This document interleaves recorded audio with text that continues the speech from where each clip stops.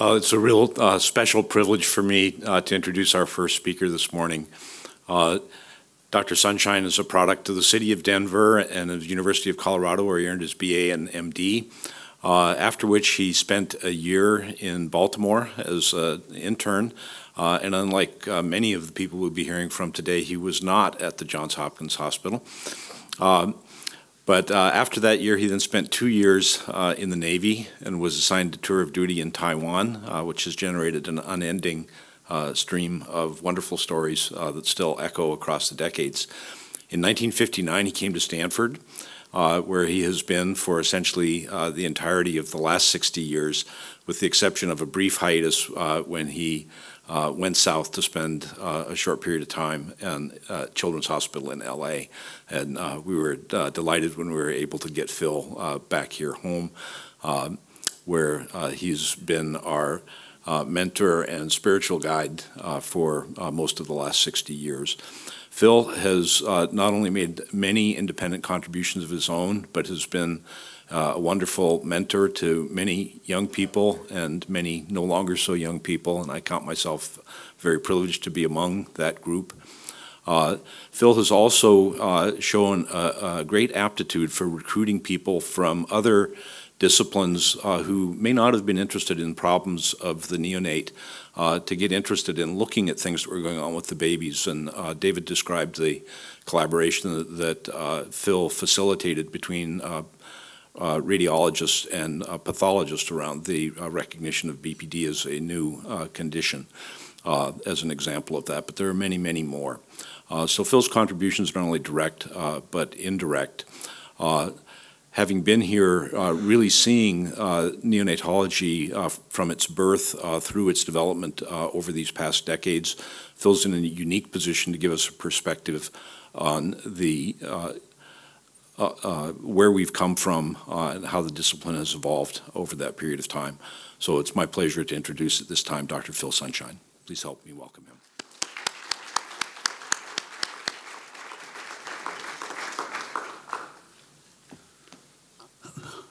Thank you, Dr. Bennett, and thank you, Dr. Cornfield. You've given half of my talk. Let's see if I can do this correctly. I have nothing to disclose, unfortunately. A little bit of the history, as you all are aware, the disease, high-low-membrane disease, was first described by Dr. Hochheim in premature infants. And for a long period of time, newborns really had very little benefit of any form of therapy that had been provided for them other than comfort care. In the 20s to the 40s, after a paper was published pointing out that at least in infants and diabetic mothers who died with high-low-membrane disease, there was a lot of amniotic debris in their respiratory tract. So one of the ways of trying to prevent this was immediately after delivery, following a cesarean section, the pediatrician was there to perform gastric lavage. It didn't really change the course of the illness, but was very remunerative for the doctors who were providing that care. And that was about the only thing that really was accomplished. In the 50s and 60s, various treatments were used to treat RDS. Dr. Ilpo was one of the first, back in 1935, started to use intragastric oxygen, which didn't seem to have much benefit.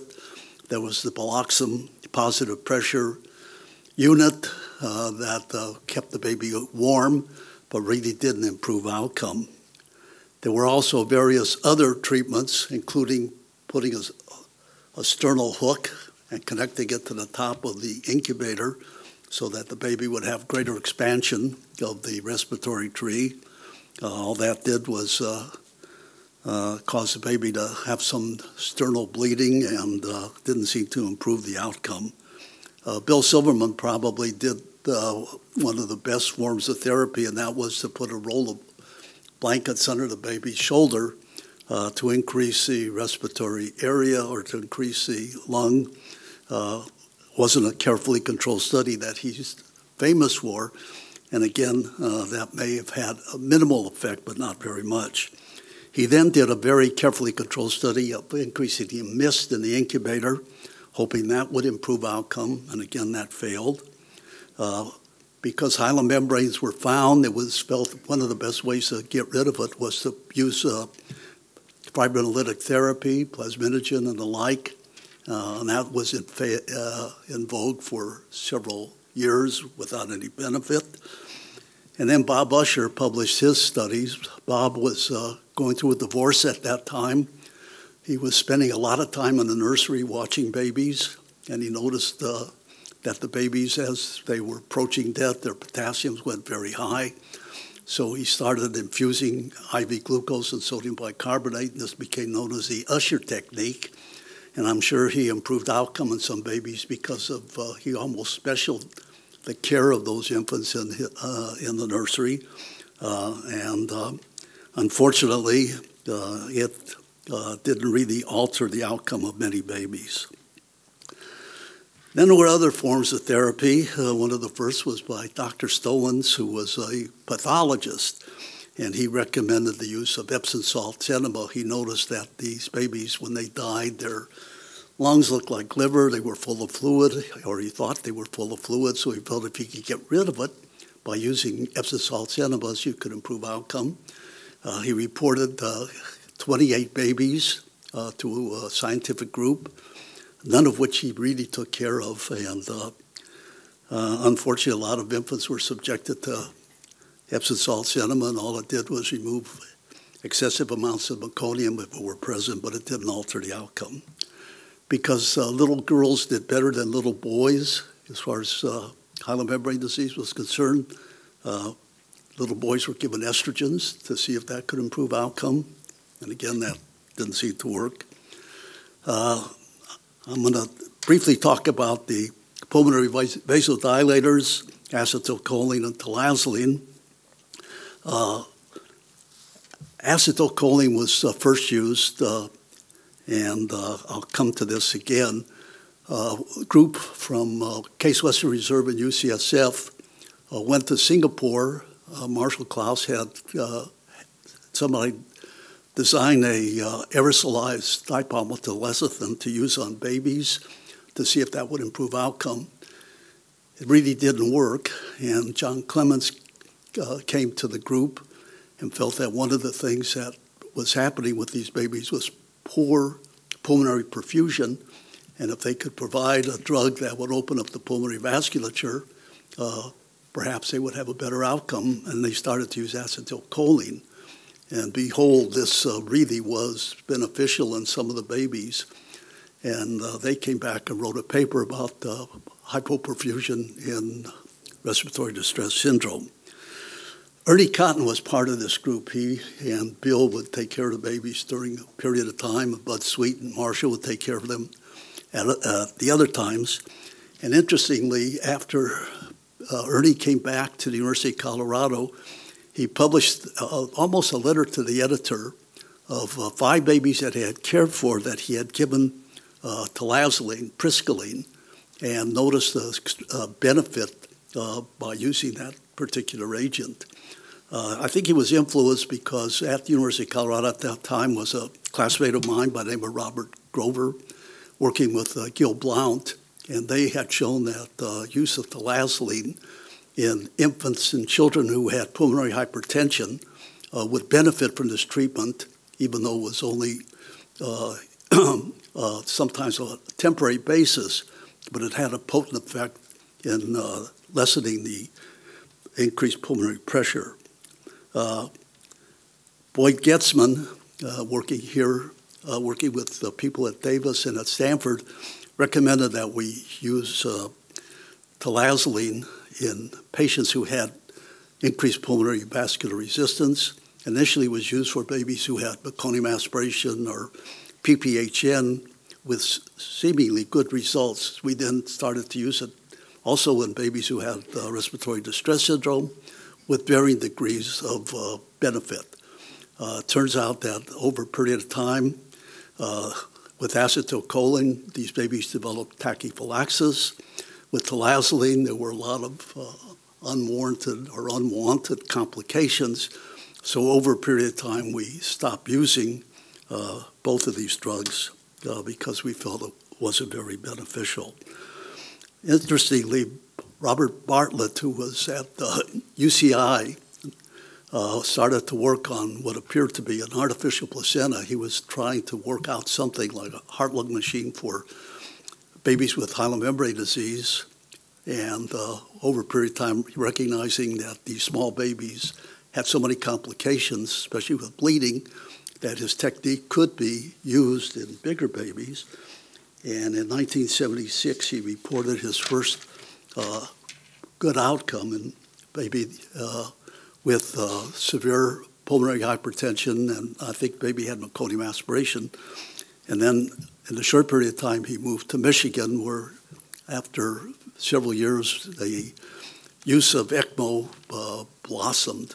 It wasn't really effective in be treated babies with hyoid disease or respiratory distress syndrome, but it certainly changed the way we manage babies who had respiratory failure due to other problems.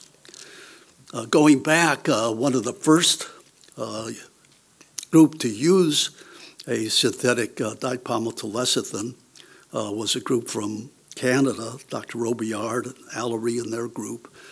And it was interesting, they had 11 babies, and 8 of these babies survived. And some of them, or 4 of them, that were less than 1,500 grams. In fact, one baby was 680 grams. But they felt that it really didn't improve pulmonary outcome, and they abandoned its use. I never could find another paper by Dr. Robillard, but Dr. Allery went on to become a world's authority in various toxins that affect the respiratory tree. And then the second major presentation was by the UCSF Case Western Reserve Group, as I mentioned before, that used dipalmitolecithin as an aerosolized spray, essentially with no benefit found.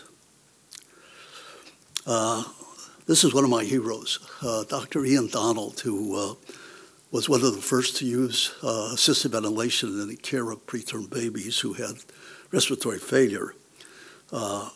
During a period of about 6 or 7 years, he ventilated initially with a negative pressure ventilator, then with a positive pressure ventilator, 150 infants, with 51 of these babies surviving.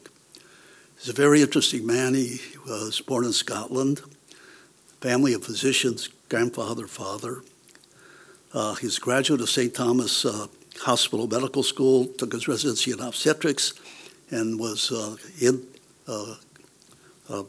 drafted into the RAF, where he served for 4 years from 42 to 46. He learned a lot about radar, and this had a great influence on him throughout his life.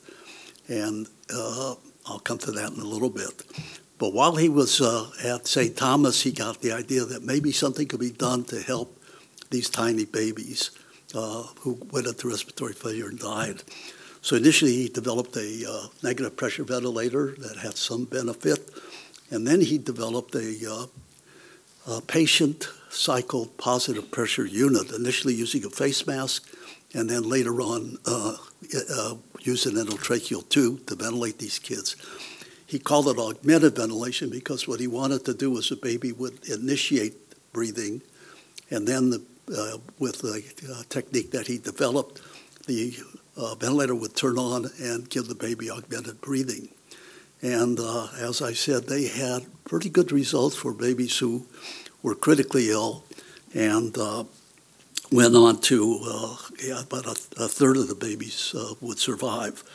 Interestingly, he worked with a radiologist by the name of Steiner, where they developed a portable X-ray unit, and they could take films and follow the course of the baby's illness during the first week or so of life. Before that, of course, they only had post-mortem findings, but with the use of this cathode and with the way that they had a portable incubator, they were able to really follow the course of infants with this disease. He left Hammersmith and took a job as chief of OB at Glasgow. And here, because of his interest in radar, is one of the pioneers in developing ultrasound in use of pregnant women. As you can see, there are several pictures here using this technique. As you can see, it's quite large in evaluating the growth and development of the fetus by ultrasound. He was a Regis professor. Unfortunately, he was never knighted. He probably should have been. Here's a picture of him showing Queen Mother around his unit, meeting with Pope John Paul. He retired in 1976, and he died in 87. But he was really one of the people who had a profound influence on the use of assisted ventilation in the newborn. In the 60s and 80s people started to use supportive ventilation. The negative pressure ventilation was probably the Moynihan or the air shields.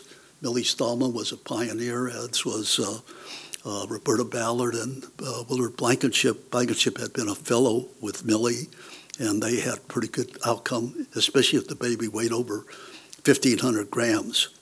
Positive pressure ventilation was introduced about the same time, and you can see the individuals who were involved in improving the outcome. Smythe was a real pioneer as well, and he developed, or he cared for a lot of babies with neonatal tetanus and was able to show that if you sedated these babies, you could ventilate them for periods of days to weeks, and many of them would recover. We became involved, and our first baby put on a ventilator was in 1962. Dr. Thomas, Daly, McSweety were the people involved. The major change in the way we ventilated babies was instituted by the group at UCSF, Drs. Gregory, Kitterman, Phibbs, Tooley, and Hamilton, who was the chairman of the Department of Anesthesia. And by use of using CPAP and PEEP really changed the way that we care for babies on a ventilator. And every unit that's been built since that time has incorporated this. And I think this was one of the major discoveries that have improved the outcome of babies with respiratory failure. And soon thereafter, working with Forrest Bird, Bob DeLemus, and Kirby, developed the baby bird ventilator that would be able to provide necessary pressure, provide an inspiratory time, and positive pressure, and whatever oxygen levels that you would use. You have to realize that when we first started ventilating babies, there was no Veriflow.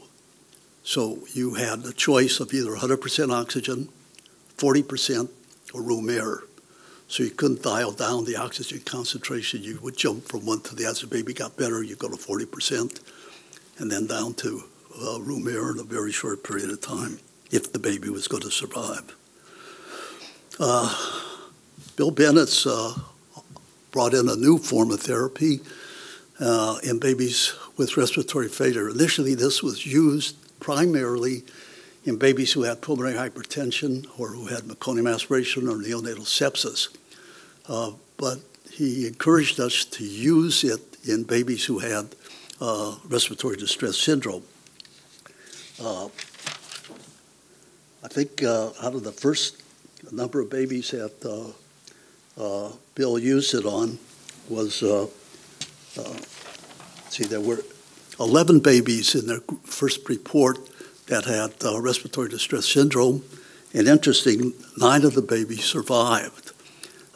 There had been 2 reports previously, one by Dr. Abbott, one by Dr. Beverly, where they had used nitroprusside. They said it was in infants who had high memory disease, but one of the babies was a baby that was 38 weeks gestation and weighed almost 3.5 kilos. So I think he probably had something else rather than respiratory distress syndrome. But we used this for a period of time with very good results and minimal complications. But right after this was published in Surfactant, suddenly became available, and was being used. Also, we start using different kind of ventilators, high frequency. And the first to develop a high frequency ventilator was John Emerson, who was a wonderful gentleman who first used it in '55. He got a patent in '59. He called it the airway vibrator. Dr. Lukenheimer used it in laboratory animals. And then in '83, Forrest Bird developed what eventually turned out to be the Bronchotron. A little picture of some of the more recent uses, or what it looks like at the present time. But these were the people who really pioneered the use of high-frequency ventilation. First major study, a multiple center study, was carried out or published in '89 by the Hi-Fi study group. And unfortunately, they used a machine that was made in Japan. A lot of the investigators had not had experience with it. The data showed that there was no essential benefit using high-frequency ventilation compared to the use of conventional ventilation. Subsequent studies with the high-frequency oscillating ventilation showed that there was a marked improvement, and now almost all centers have this device to use. The study using the jet ventilation, which our own Ron Cohn was very much involved, did show that there was a benefit and that the incidence of chronic lung disease was less and the survival rate was better than with the use of conventional ventilation. And unfortunately, some of the initial investigators had to be dropped because they weren't using this machine correctly, and the number of babies that they ventilated ended up having an increased incidence of central nervous system hemorrhage. So I don't know if anybody's using the jet anymore, but it was a remarkable instrument when it was being used in this study. Just want to point out some of the early uses of surfactant. Einhorn and Horning used it in 1972, and Fujiwara, who was a fellow, postdoctoral fellow, working in Forrest Adams' lab in UCLA, developed a dipalmitolecithin and phosphatidylglycerol, mixing it with minced beef lung protein, and in 1980 published a paper showing the marked benefit of using this surfactant in the treatment of babies with respiratory distress syndrome. He also noticed as the babies got better, the ductus started to play a prominent role in the course of the infant's disease. Lou Gluck and his group in the early 80s, 86, were using human surfactant, where they had gotten some amniotic fluid from normal deliveries, and then were able to make a human surfactant that was used. And then in the 1990s, John Clements and the group at UCSF, working with Burroughs Wellcome, developed ExoSurf. This was dipalmitylphosphatidylcholine that was stabilized with hexadecanol and taloxapol, and was very, very beneficial in the treatment of babies with respiratory distress syndrome. It was so effective that the FDA approved it in August of 1990. Interestingly enough, Abbott Laboratories was trying to develop the surfactant that had been developed by Dr. Fujiwara, and they were held up a year because the FDA was concerned that using beef lung would contain prions and possibly lead to mad cow disease. So it was held up for a year, and they found animals where there had been no mad cow disease, and a year later, then Surfactant was approved. I just want to finish up on the use of prenatal steroids that David mentioned, Montliggins, who was a perinatologist in Auckland, was able to show that by giving the fetal lamb corticotropin, he could induce labor. And interestingly enough, these laboratory animals, or these sheep, lambs would come out with regular respiration, because the studies had shown that if you delivered the lambs prematurely by C-section, they developed a disease similar to hemomembrane disease. And so he wanted to see if you could give them the steroids, have them deliver vaginally, if they would have the same disease. And lo and behold, many of these animals came out breathing and sustained ventilation for a period of time. DeLimos, working with Mary Ellen Avery, confirmed these studies.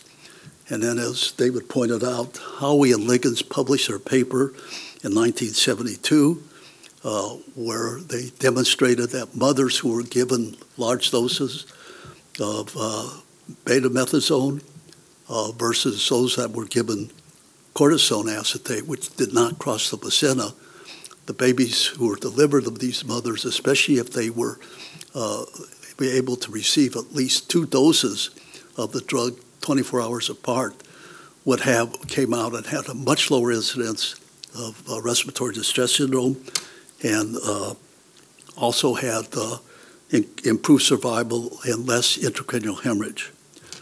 The amazing thing was, this was published in '72. This was not widely accepted by the obstetrical members of our profession, and only a few centers throughout the country or throughout the world were actually using prenatal steroids. And Montliggins pointed out that if you could delay labor by initially using alcohol, the Fuchs method, or salbutamol later on, that the babies who could go get 2 doses would really have a marked improvement. Finally, in 1994, which is 22 years later, there was an NIH consensus statement on the pointing out the use of antenatal steroids as being very positive in decreasing the incidence and severity of RDS and IBH. And now, of course, it's become the way that we manage these infants. But that was a 20-year hiatus, and although many centers throughout the country would use the prenatal steroids, it wasn't universally adopted.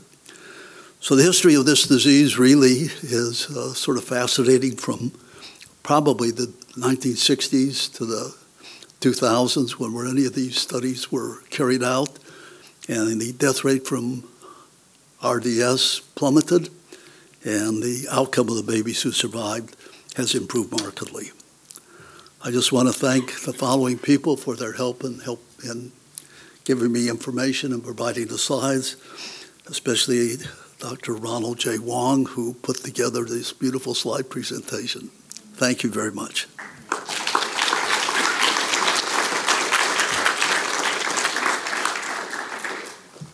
Since I can't hear you, can answer the questions. All right. Do you want to take questions, David, or should we? We've got a few moments. Anybody have questions or comments from the field? Yeah.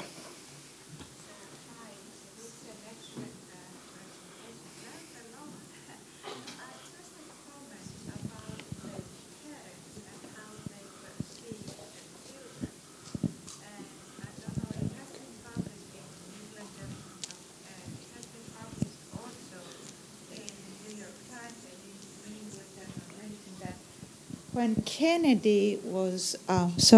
Kennedy went to see his baby, in Boston, he was asking his doctors if his baby would be intelligent enough to go to school and to go to Harvard and all this. And the doctors turned around and said to him, "Mr. President, we are trying to save your baby's life. He's dying."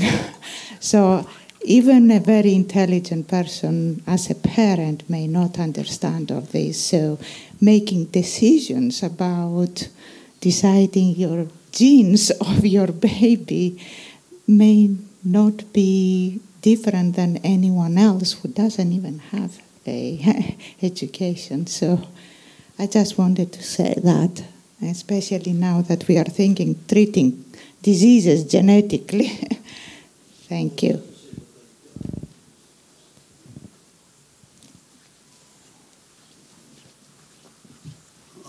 I think what you said was very important.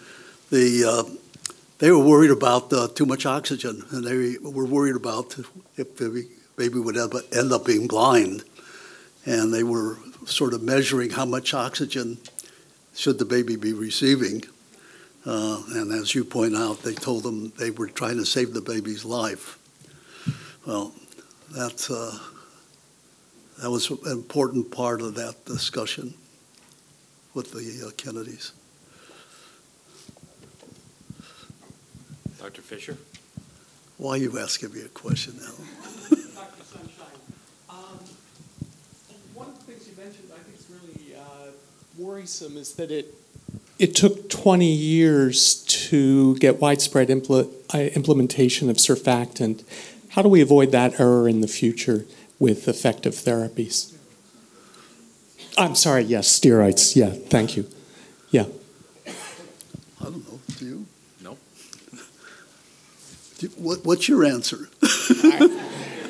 QI, but I mean, I think that it's just very concerning that you'd have such an effective therapy with tons of information about effectiveness, and yet it's ignored for nearly 20 years.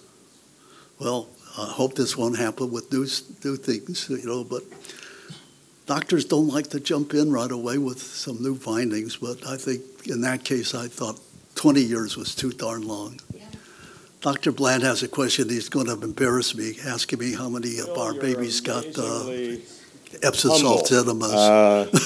Everyone should know that you were a major player in that Thomas paper and in subsequent papers, and that you had an amazing survival rate among babies that you put on the ventilator, I believe, during the late 50s, early 60s, in that time period when really other people weren't doing it, maybe Paul Swire in Toronto, but the results from this center were really remarkable at the time, and you certainly have a right to tout those results. They were really great. So you played an important part in all that. Well, thank you, Dick.